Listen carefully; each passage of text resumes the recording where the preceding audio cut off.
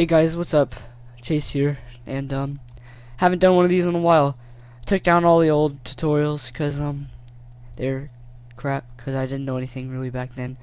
But new one, advanced time remapping with graph editor, because that's people should learn that because that looks really nice when you sync. So I've got my song here. It's a little zoomed in. So I've got my song right here, and I'll play it.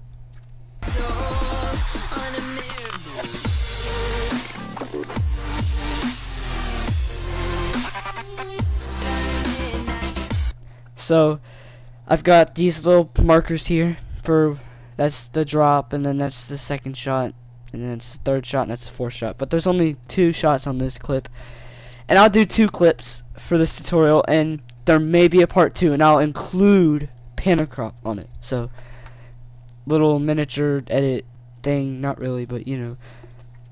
So first, let's zoom it in here. First, we're gonna add time remapping. Control Alt T to the clip pulls up time remapping. So we want to first, before anything, find the first gunshot here.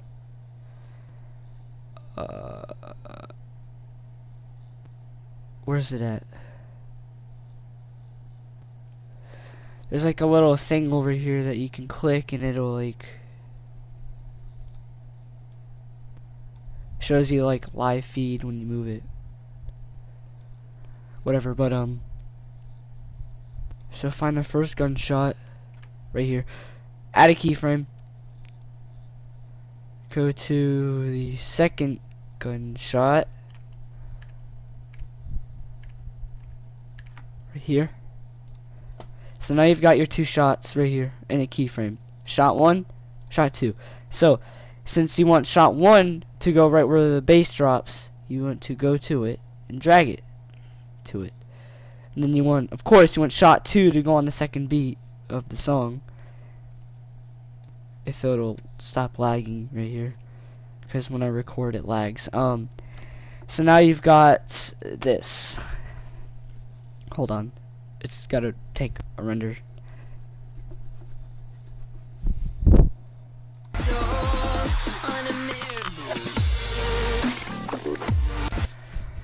Alright, so you've got this little piece, and so next I want to find the next beat so I can transition it to the next clip. So right here, so I can pull it out. I can then take a keyframe. Let's say, like, I want it to end on the gun going like that. So I can add a keyframe, highlight these because you never want to delete the last one, and then pull it over so the ending one is on the end point. So it's like this.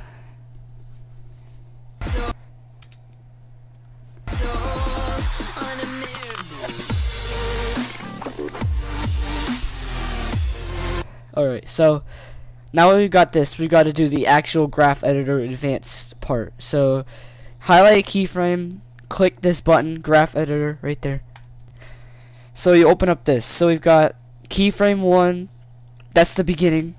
Hold on, that's the beginning keyframe. See, look, beginning. I'll highlight it, yellow. See, it's yellow. So that's the beginning one, that's the first shot, second shot, ending. That's the ending one. See?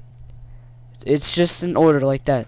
So what we want to do is, in the beginning, we want it to kind of snap it like with the gunshot. So kind of, these are the easy ease buttons, and that's how you kind of work this. So if we want it to snap in, we kind of want to make a little snapping motion with it.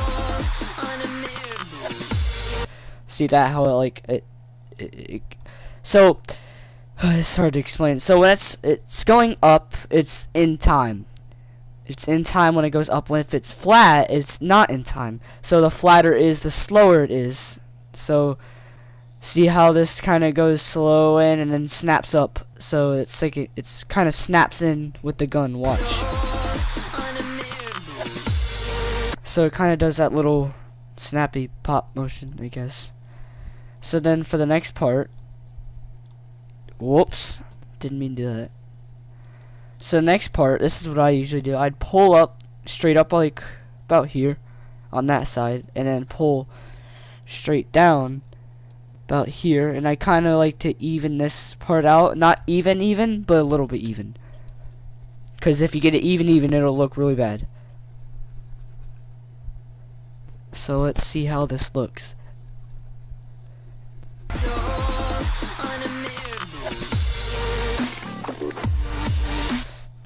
So maybe we can even make it a little bit more poppy right here. Kind of even it out a little bit more.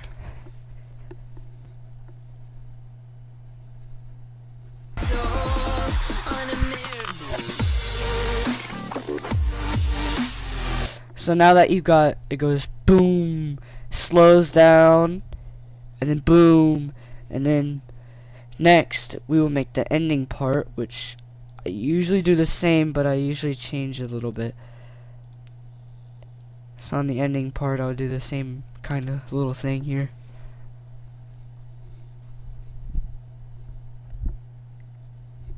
It might take a little bit. Computer's being slow right now.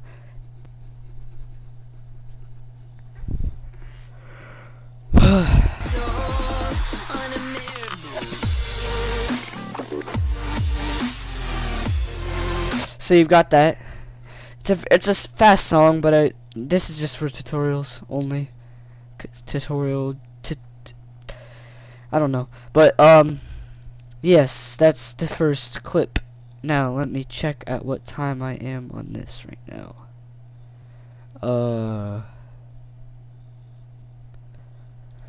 I am at 7 minutes, so I might do one cinematic right here. So let's add in the death, and then pull it in. And since the next beat is all over here, right there, we are going to take this, add time remapping to it, Control T, pull it out till the next beat, and pull out the ending keyframe to the next beat. So now you've got this sort of, let me move this over here so it doesn't render.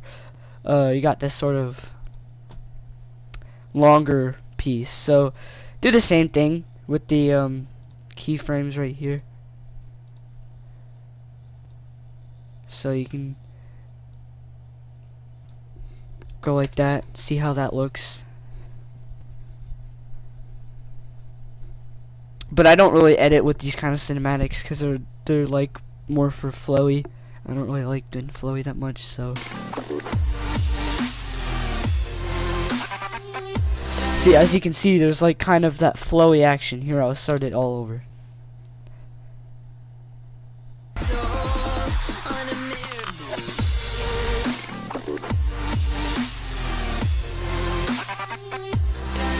So you've got like that, whoops, so you've got that little flowy cinematic right there.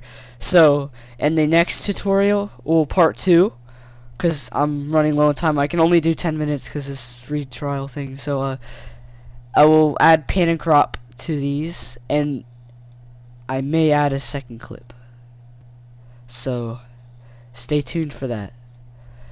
I will see you guys later, and see you in the next episode.